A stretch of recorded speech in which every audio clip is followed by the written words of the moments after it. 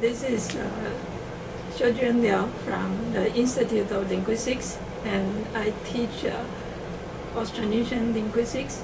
In the class, basically we started from giving a brief introduction of the geographical span of the Austronesian family. So it's from Madagascar in the west to Rapa Nui, also known as the Easter Island in the east. And then from the north, we will have Taiwan, known as Formosan in the literature, to the South Island of New Zealand. And after the discussion of the general geographic distribution, we get to talk about a little bit about the major languages, lingua franca, in the Austronesian world. And then we started talking about the sound system. Basically, I tried to cover sound system in different geographic area, and then the structural aspects of the languages in different parts of Austronesian world. Of course, it's not possible to cover the structure of all the 1,200 plus languages.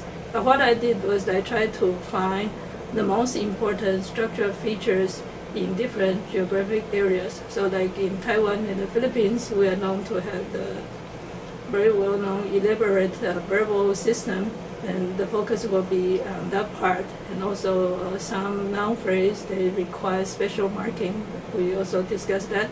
But in the oceanic part, we talk about the special possessive construction, because they have this alienable versus inalienable possession, and in some languages have very elaborate possessor system.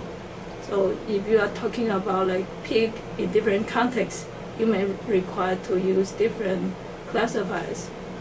So basically, those are the things that I covered, and students are expected to write 2 research reports on 2 different Austronesian languages from different subgroups and also from different geographic areas.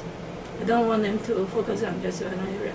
And the results from the previous course that I taught was quite good. My students, they basically, most of them, they chose one from Taiwan and then one from either Indonesia, Philippines, or oceanic area, and they can do a comparison and see how different languages from different geographic areas of the Austronesian world may be. And I think that will give them a very good idea about the general pictures of the family.